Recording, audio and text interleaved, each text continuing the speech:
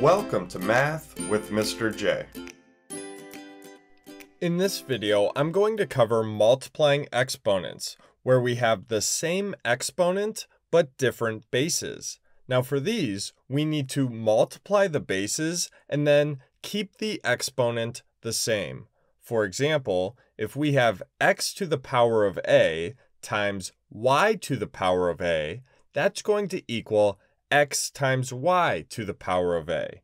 Let's jump into our examples and see exactly how this works. Starting with number 1, where we have 6 cubed times 2 cubed.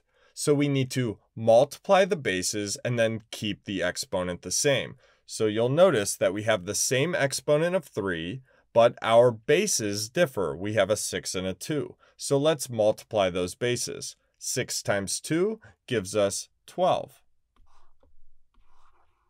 And then the exponent of 3 stays the same. So we get 12 cubed. And 12 cubed equals 1,728. So that is our solution for number 1.